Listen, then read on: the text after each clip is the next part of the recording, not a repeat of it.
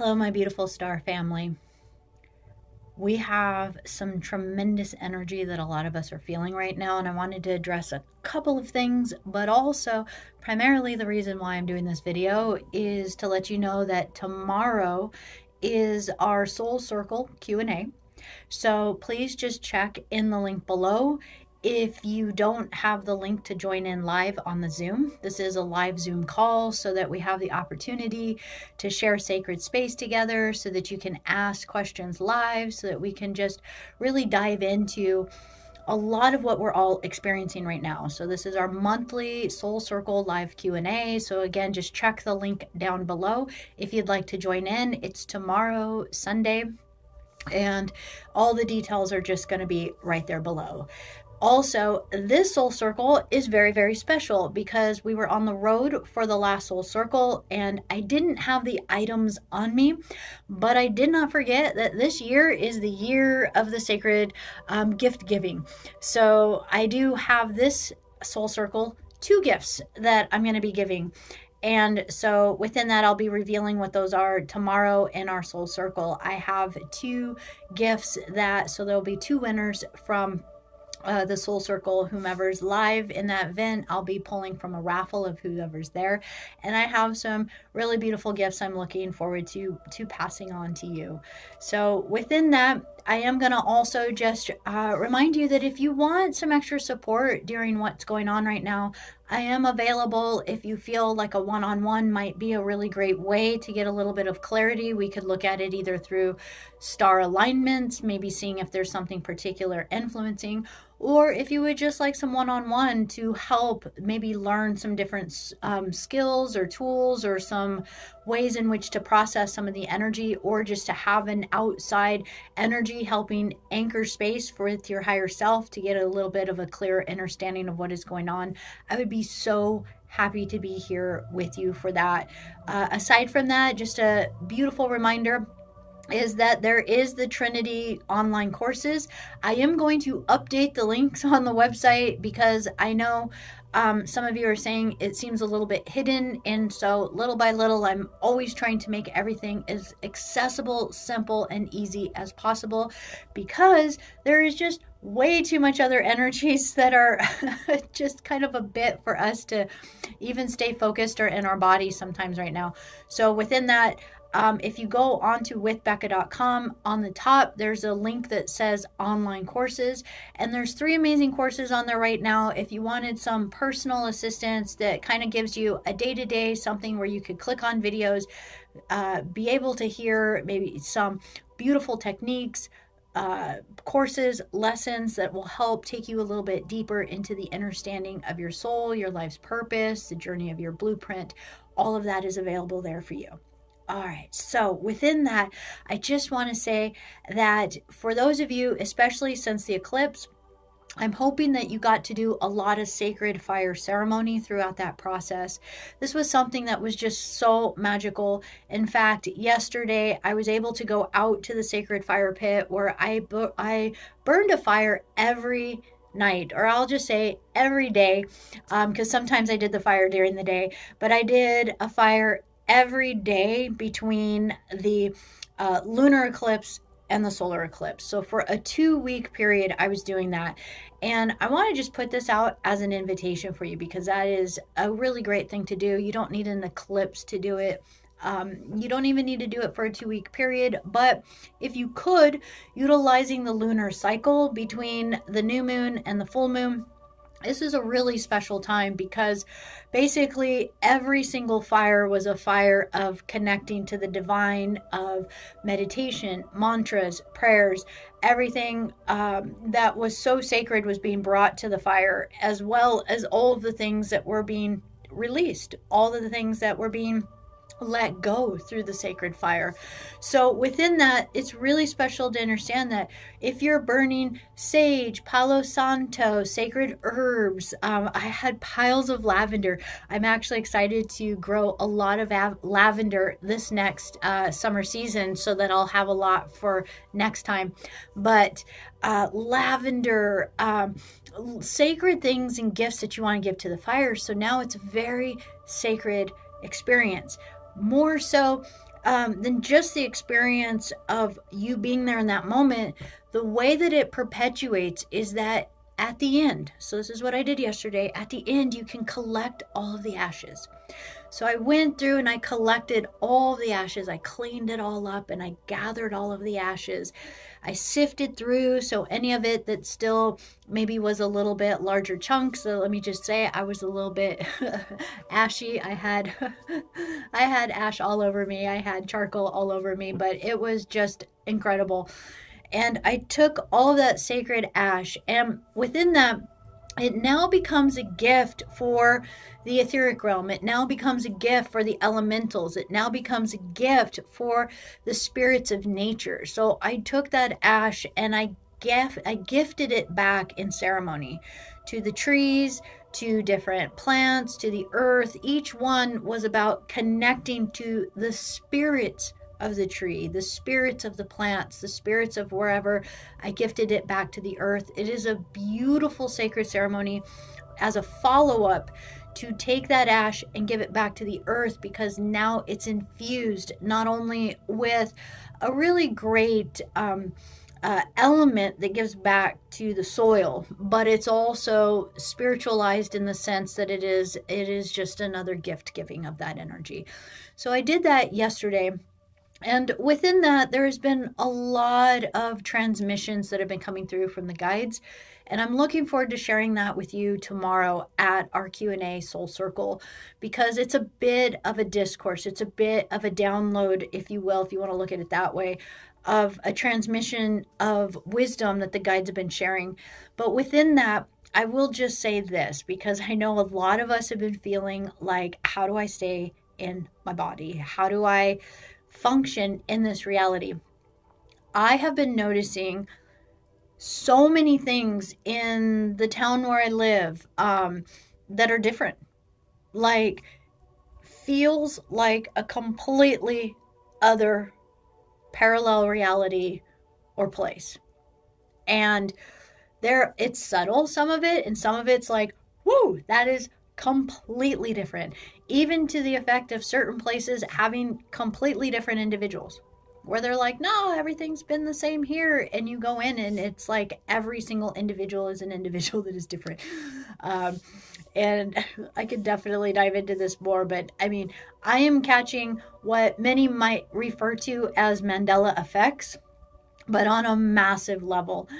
And this is really an affirmation for me for what the guides were bringing through previously, as they were stating that as we are going through this acceleration of photonic energy, part of what we're going through is that acceleration of that photonic light, or that level of acceleration of consciousness within ourselves. And as we continuously expand where we choose to exist.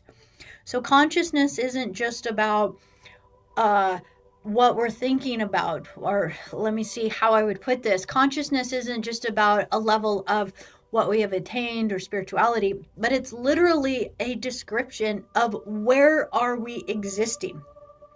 So if our consciousness accelerates to a higher spectrum frequency, then it's like we're existing in another plane of existence. And one thing that I think we mistake many times is this idea that we think, oh, well, if I'm moving into from the third to the fourth or to the fifth dimension, then I'm just moving into another level of consciousness. But the truth is that as we move into these other levels of consciousness or dimensions, they're actually different locales. They're different places, is how I have really perceived them. Not much different than if we imagine the elemental, the spirit, the deva, the fairy realms. These are real realities. And you have to click and match your consciousness to that channel, so to speak. And when you do, there's ways that you can get pulled through the portal and into that world. And these are worlds that might seem completely invisible to others, but when you know how to match it, when you know how to find it, you get moved into it. And it's not imagination. These are real locales. And so if we were to imagine that as we are moving into different levels of consciousness, we're kind of in an in-between zone. Think of it kind of like a little bit asleep, but a little bit awake, right? You're neither here nor neither there. And that's a lot of what this transition feels like for us. So, one thing that I would invite, and this is just a thought because we're all learning how to deal with this together, but one of the things that guides have said is that we need to anchor ourselves in our world. So, even if you're going out and driving, going to the grocery store, interacting with different things that still we interact with in order to maintain in this reality, that you want to take your world with you. And if others don't match, it's okay. And I'll give you an example of this. Yesterday, I had to go run some errands. I had a dental cleaning, and then I decided to run up to Costco to get something. And, driving about in these different places, it was wild because I was in my field, but it felt like sometimes we think of this as a fishbowl feeling, but it was not disassociation. It was not an unhealthy limbic system response. It was just a feeling of being in another world. And so it took a lot more effort to really click with certain individuals, and if it was necessary. So say at the dentist's office, that was kind of necessary. But sometimes when we are driving, when we are moving into places, as I moved throughout Costco to grab the couple things that I needed, there was a sense within that space that I felt as though others were moving around, but it was almost like being invisible, like not being in the same reality, until I got to one particular individual. And this individual, we made eye contact. And when we made eye contact, all of a sudden, it felt like clarity happened.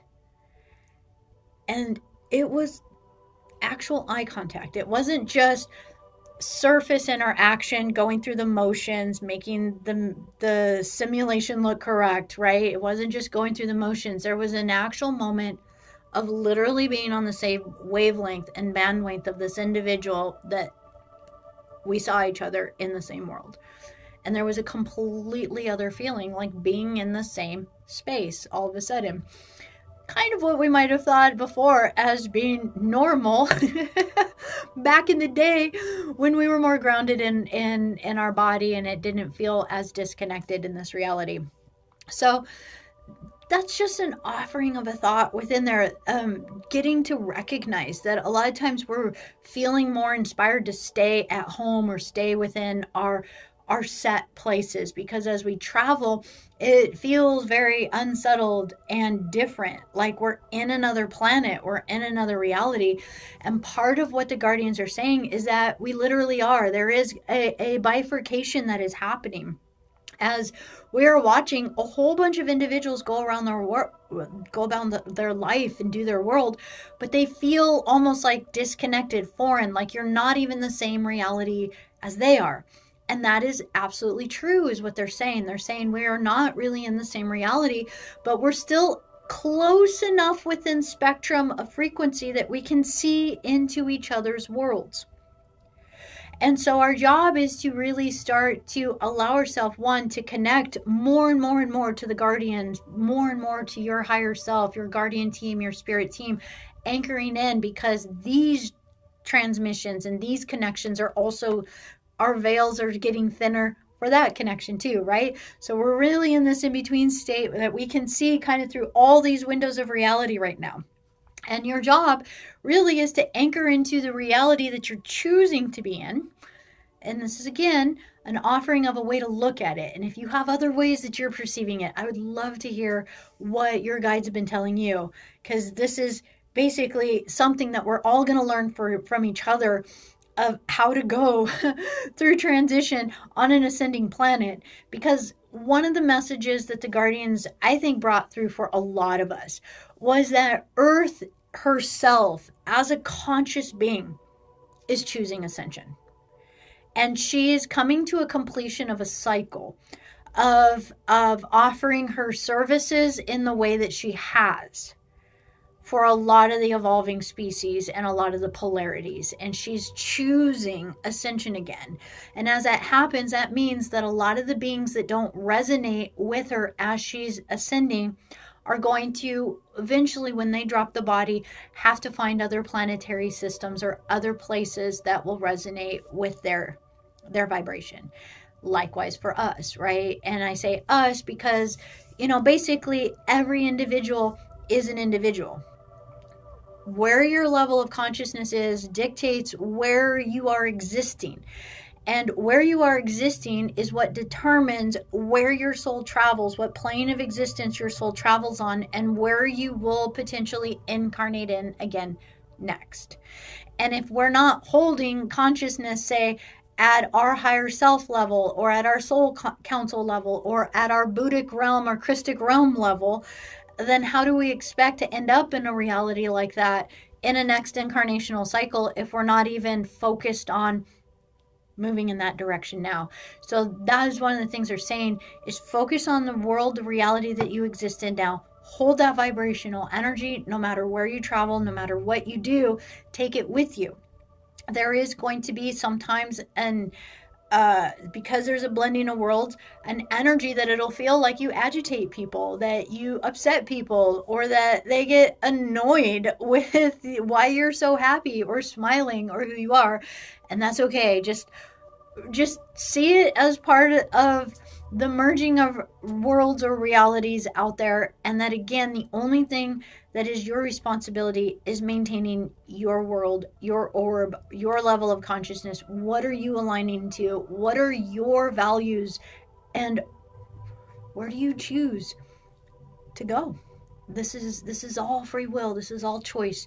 There is a huge impulse for all of us that it's not just about fate anymore. We do have the right to rewrite contracts, to reset things, and for all intents and purposes to step off the reincarnation wheel.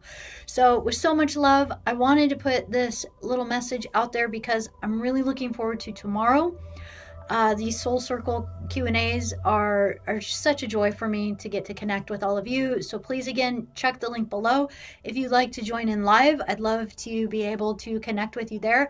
If not, by all means, you'll get to catch the replay later if you are guided. And with so much love, again, I am here and the courses are here. If you'd like a little added energy in your life to help you at this time begin to navigate these changing realities. So with so much love, I will see you at our next video.